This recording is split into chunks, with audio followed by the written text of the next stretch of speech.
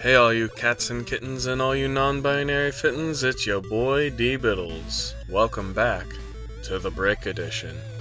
If you were here for the last one of these, you know how this goes. Normally I do plastic models of anime robots and talk about the show that those models are from, before weaving that discussion into some bigger topic that I prattle on about for 40 minutes to an hour. But there ain't none of that here.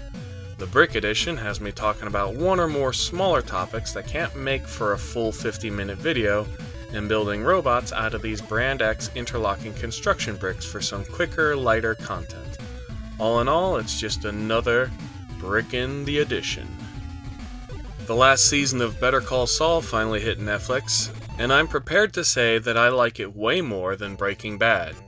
Not because Breaking Bad isn't good, it's fucking great. But Saul had me riveted to my seat. And for a series that's about 90% prequel and you kind of already know what happens to most of the characters, that's no small feat.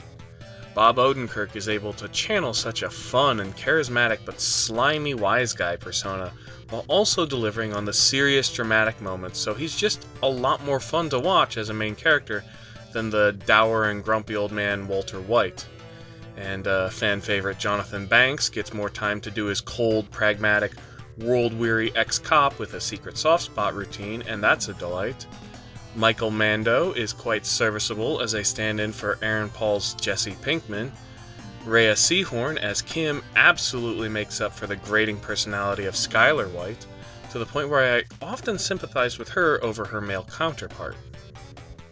And Giancarlo Esposito gives an encore performance in the role that made him everyone's favorite polite and professional yet totally ice-cold villain. Which makes it even more remarkable that he gets outshone by yet another totally charming up until he totally isn't villain in the same fucking series. Holy fuck, Tony Dalton as Lalo Salamanca is a fucking treat. This smiling, silver-tongued psychopath had me hanging on his every syllable from minute one. I don't often find myself wondering if I'm missing out by not watching telenovelas, so this man's doing something right. James Gunn, if you're listening, make Dalton and Esposito your Joker and Lex Luthor. I'm not even kidding. Holy fuck. Still need to watch El Camino at some point, though. So I guess aliens might be a thing we have to worry about now? So in case you missed it, Air Force veteran and former military intelligence official David Grush came forward as a whistleblower announcing that the US government is in possession of a non-terrestrial spacecraft and also the bodies of dead occupants from that vessel, some of whom may not be human. He says that while he has not seen these things himself, some former colleagues have shown him reports and photographs documenting these incidents. So you know, a friend told me. Trust me, bro. He was interviewed by News Nation on June 5th, and since then has petitioned Congress to oversee a hearing on UFOs. And as wild as these claims are, he does seem to have a credible background, having worked for the government tracking this sort of thing as part of the Unidentified Aerial Phenomena Task Force, during which time he helped to draft the National Defense Authorization Act, which included provisions for legal protections for and exemptions to non-disclosure orders in regards to whistleblowers reporting on UFOs. Huh, that's convenient. Also, the NDAA rolled back requirements for armed service members to be vaccinated against COVID, which is weird. Anyways, UFO sightings seem to be on the rise this year. And that's understandable. Part of that is surely in response to that Chinese spy balloon from back in February, either legitimately increased notice of something we had previously overlooked, or paranoia from people who are now overly anxious about foreign powers. And I feel like that's kind of my first major problem with this. The whole thing feels like it's just another all-too-common occurrence these days of pandering to or enabling all the most mentally ill people in our country, and not in a way that meaningfully helps them. Is life beyond our world possible? Nay, probable? Hell yeah. The universe is too big and getting bigger every second, and it'd be vain and stupid to just assume that there isn't something else out there besides us. With as goofy and mixed up as humanity is, it's also totally possible that at least some of that life is doing better than us in a lot of ways, up to and including interplanetary travel. And is it possible they've already made some limited contact with us? Absolutely. Maybe by accident, maybe deliberately, maybe in secret from a distance, maybe they're actively trying to get in touch, maybe they've already deeply embedded in our world, maybe they've had a look and decided to keep clear of us like we're some kind of intergalactic hornet's nest they've decided is best to live and let live. I have no idea. But until we have something really concrete, especially with such a limited capacity for us to explore the universe beyond our planet, I think us laymen putting too much stock in them is a fool's errand. Anything and everything is possible. Psychic powers, magic, time travel, cryptids, angels, flying spaghetti monsters, ghosts. But unless you're actually interested in making this field of study your life's academic ambition, I think that us as hobbyists getting too invested in proving their existence is very likely something that's done as a coping mechanism for a lot of unhealthy thinking. Not for everyone, but for some. For some people, the random injustice and cruelty of this world has shaken them quite hard, and they latch on to preposterous explanations for why the world is the way it is. Anti-vaxxers, flat earthers, QAnon, etc. It's all different flavors of the same mental illnesses, of isolation, bitterness, misanthropy, distrust, and paranoia. For some people, it's easier to believe ridiculous and improbable things like a cabal of secret lizard-skinned supervillains in volcano fortresses pledging themselves to Lord Xenu, rather than just acknowledge that some people in power have established very easily understandable systems by which they take what they want and screw the rest of us over. Some people, it doesn't matter what evidence you present or logical inconsistencies you expose, they'll just say something like, "That's what they want you to think! Wake up, sheeple!" And too many of those people are moving out of the realm of their parents' basements and 4chan forums and are moving into the mainstream. One such individual is Tim Burchett, U.S. House Representative from Tennessee, and a big fan of David Grush's story. And Burchett has taken a keen interest in investigating this claim. Burchett is also a big advocate against the legitimacy of the 2020 presidential election.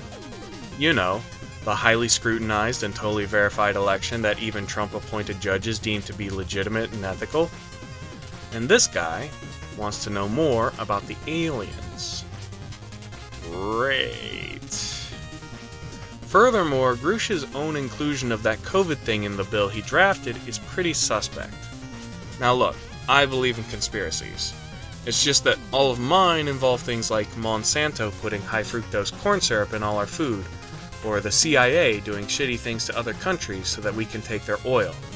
You know, the kind of stuff that doesn't double as a plot for a Marvel Disney original series. And I fear that not only is all these politicians and government agents talking about Jewish space lasers and satanic pedophiles bad for people who are seriously mentally ill, but it's bad for discourse in a way that feels almost calculated. So like, instead of asking how come the US doesn't have affordable healthcare, including mental health care, like Canada or the UK or Botswana or India or Israel, Singapore, Denmark, Finland, France, etc. Instead of asking why we don't have that, we instead have to spend time reassuring your crazy uncle that no, the pod people are not coming to get him, they're not trying to turn him trans, and the rest of us don't have microchips in our brain from the Fauci ouchie. Also, and this probably goes without saying, but like, it would be really inopportune for aliens to be a whole thing at this exact moment in human history. We kinda have a lot going on right now, what with the late-stage capitalism putting the squeeze on us, and climate change, and having absolute psychopaths be in charge of almost everything important. You know, the usual, am I right? Having aliens show up right now would be like just getting out of the shower so you can immediately have violent diarrhea, and then getting a call from your boss who has some questions about an important upcoming project. Meanwhile, your dog is having a seizure, and your in-laws from out of town are making a surprise visit and are currently knocking on the door for you to let them in. Just like any one of those things demands your full attention. Additionally, and I've got a whole video coming up where I'll talk about this, but we can't even be nice to all of the people who are sharing this planet with us. People who have the same biology, the same evolutionary psychology, the same basic needs and desires, the same vested interest in this chunk of rock we're all living on. We can't even be nice with our fucking neighbors. So how well do you think humans are going to get along with some little green men, or some socialist hippie Cthulhuans, or some non-carbon-based lifeforms that aren't easy for internet artists to draw porno of, so that at least the horny internet dweebs are willing to hear them out? You know, they might come in peace, but we sure fucking don't. So I guess Elon Musk and Mark Zuckerberg are gonna have a steel cage match? Or at least they both say they are. You know how it goes. Powerful people promise things all the time. Yes, we'll forgive student loan debts. Yes, we're working on green energy. Yes, we're making America great again. Yes, Overwatch 2 will be a worthwhile game with content and modes that justify purchasing a new game and eliminating the old game. Yes, the submarine tour of the Titanic is totally safe, etc. But unless what they're promising is bad, you probably shouldn't believe them. And two of the richest dudes participating in a ruthless blood sport that is sure to humiliate or seriously injure one or both of them sounds like some too good to be true nonsense. Though with Elon throwing shade and picking fights with George Soros, Bill Gates, and now Zuck, dude better chill the fuck out lest these guys get annoyed with him enough to team up and murk him.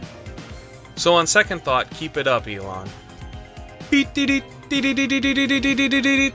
are receiving a breaking news bulletin, it seems. Elon Musk's mommy has come out with a public statement, basically saying, "You rowdy boys, stop fighting. Please don't hurt my Elon." And Elon Musk, if you are listening to this, please don't let your mom make you look like a pussy. It would be really embarrassing for you after you stepped to Mark Zuckerberg in the first place. For you to just back out now. The crowd demands blood, Elon. And, you know, you're doing something really remarkable here by making people root for Mark Zuckerberg. So, do not back out now, dude. Moving on. Hey, remember my Gundam aerial video? Of course you do. I know you all watched that shit. Aside from the bad audio, I regard the content of that video as some of my best so far, because I'm just so proud of my own mediocrity. And since you obviously remember that video, you obviously remember me making the point that anime and manga could at any point in time be the subject of censorship and possibly prohibition, from wackos who might get a wild hair up their ass because wackos be whack. And yeah, in a small way, it kinda happened. A group called Moms for Liberty has taken umbrage with the manga series Assassination Classroom, and is trying to get it banned from schools, having already succeeded in a couple school districts in Wisconsin and obviously Florida, because Florida schools just kinda have a thing against basically all books right now. And like, real quick, you ever notice how all these fucking weirdo organizations have the word liberty ironically included in their name, or else some kind of weird nationalistic reference like Patriots or For America? Fucking, come on guys, just call yourselves the fun police. It's what you are. All these nationalistic org names sure do bring to mind the old America First slogan that was coined by Woodrow Wilson in 1916 and then used through the 40s to advocate for policies that I'm too lazy to look up right now, but I'm sure were historically very good and smart and moral and not in any way a smokescreen for hate. Anyways, their issue is that they don't want students to think it's okay to kill their teachers.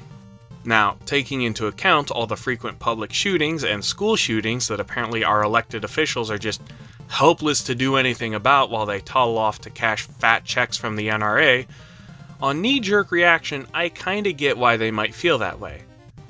But that's just my initial reaction before my brain starts working. So let me break it down for you bit by bit and explain why this is not a measured and reasonable response from these concerned parent groups. For one, students don't automatically just jump from reading works of fiction to immediately enacting the extreme acts portrayed within. They don't read The Hunger Games, for example, and then immediately set about attempting to violently dismantle the oppressive bourgeoisie system of government that pits people against each other as a distraction from the true source of their misery.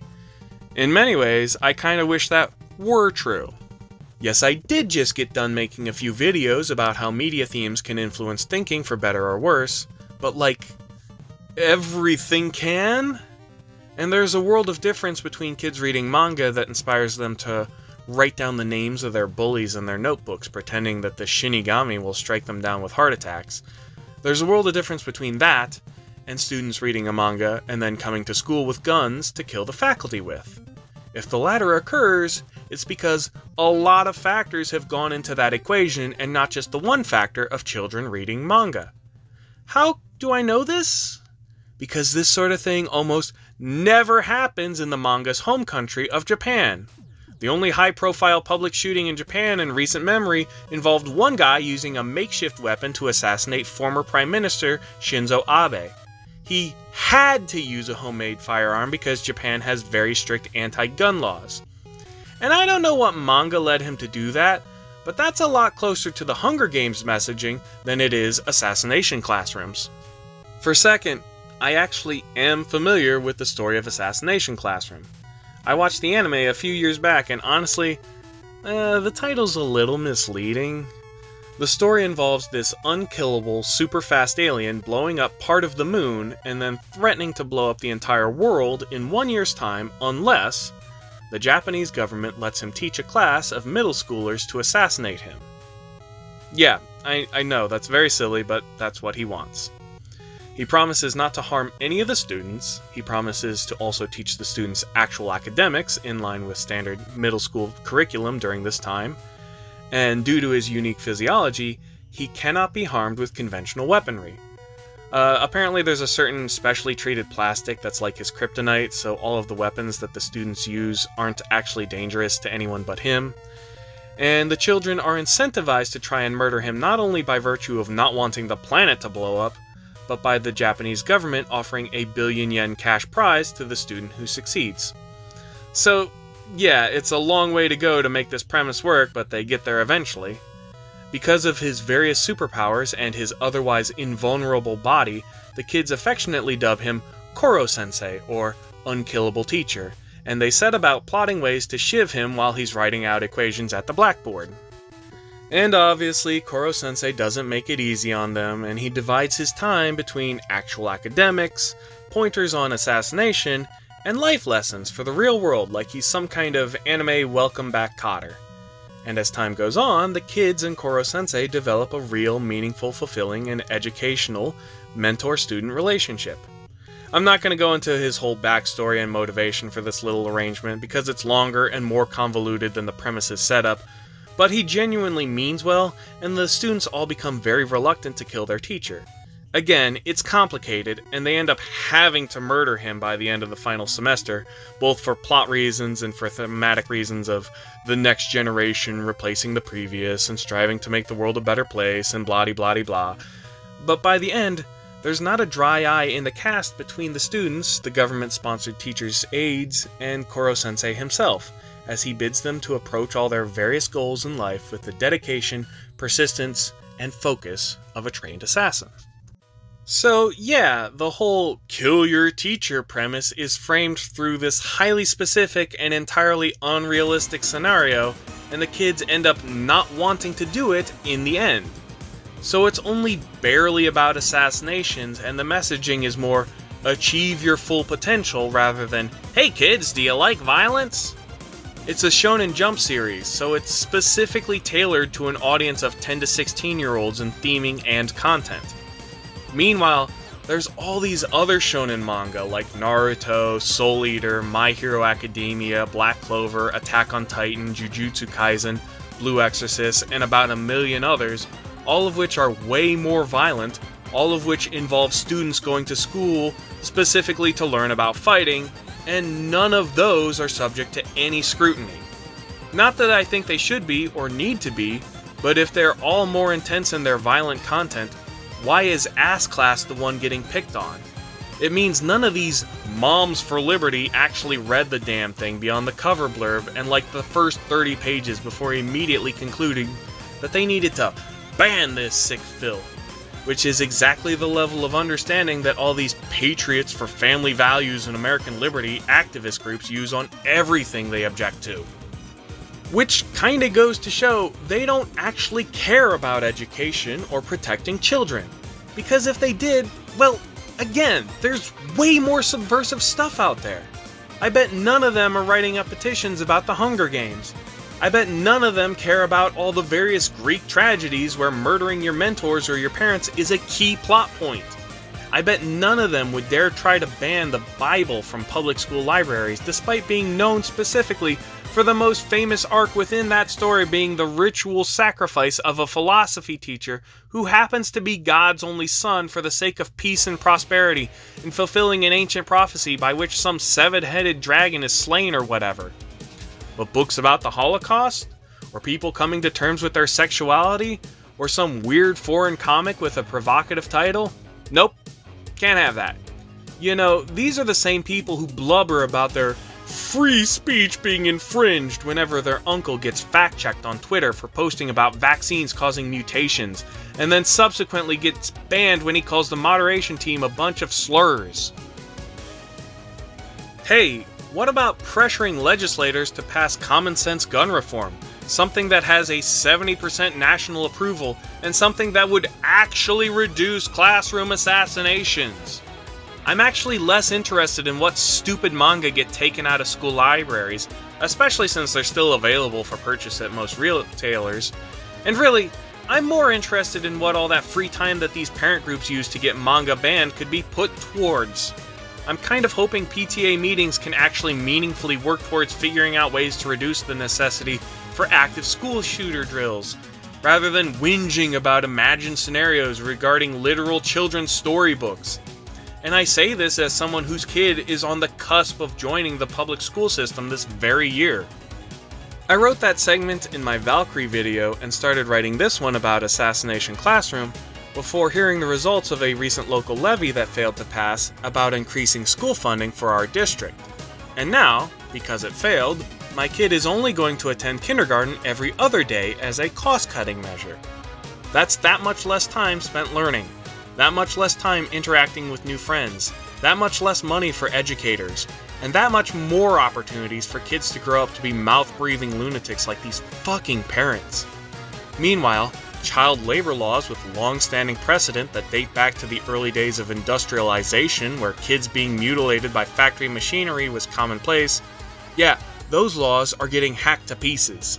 Yes, child labor laws are being absolutely destroyed by these same people so that underpaying restaurants have a bigger labor pool to pull from so that they don't have to wait so long for exploited laborers to bring them appetizers after the PTA meeting where they just got done bitching about COVID vaccination requirements or critical race theory or litter boxes or children's manga or whatever other insane non-issue that they heard about on Tim Pool's show. Oh, to live such comfortable lives.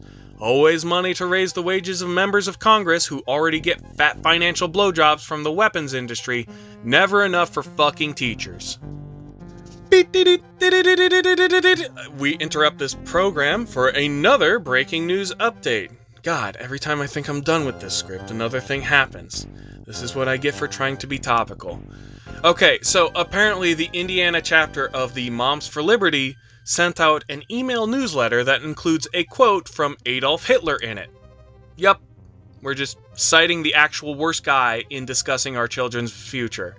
They don't even hide this quote's origin, it's just right there for Missy and Chrissy and any other pissy soccer mom to read and recite back to their cackling friends at brunch while planning their next harassment campaign for teachers. The quote reads, "He alone who owns the youth gains the future," with the words owns and gains in all caps as if to emphasize them, which I think is appropriate. These parents don't see kids as budding individuals to nurture and teach into fully grown adults with their own personalities. They see them as something to own, to groom, to condition into being something that they can benefit from. This is just a perfect object lesson for how conservatives think when they accuse progressives of trying to indoctrinate and groom children. It's because that's what they're trying to do, and so they just assume everyone is. After coming across this little tidbit, I did a little digging, and boy, the moms for Hitler sure do get around. They've got a whole Wikipedia page dedicated to all their misadventures. Misadventures read as harassment, threats, and shitty public statements. From connections to the Proud Boys and the Three Percenters and various orgs centered around QAnon and Christian nationalism, to fighting COVID safety measures, to openly threatening teachers, to advocating that LGBT students be taught in separate classrooms from their cishet peers, to convincing parents to end their children's counseling sessions, leading to those children attempting suicide, to banning all kinds of books, particularly those involving queer topics and discussions about racial discrimination. The list just goes on. I assume they were involved in Maus, that graphic novel about the Holocaust getting banned in Tennessee, but I couldn't find any direct evidence of that, though there are certainly chapters of the Hitler moms in that state as well. Boy, that sure was a long way to say, I told you so. Hey, do you guys like Let's Plays? Because if so, you should definitely take a look at this other YouTube channel called Disaster Bastards.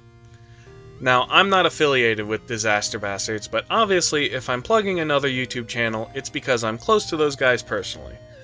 But that doesn't mean I can't also think that there's some fun guys who are worth your time even if you don't know them in real life.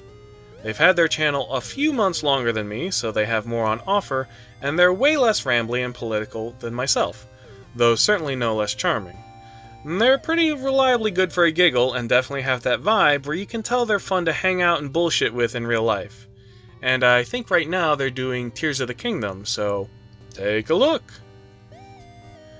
I sure hope they're okay with this plug getting put right after an extended section about Nazi soccer moms. Anyways, be sure to like, share, comment, and subscribe so you can see another rad video like this one coming at you soon. I'm DBiddles, my channel name is ChatBots, and this has been The Brick Edition.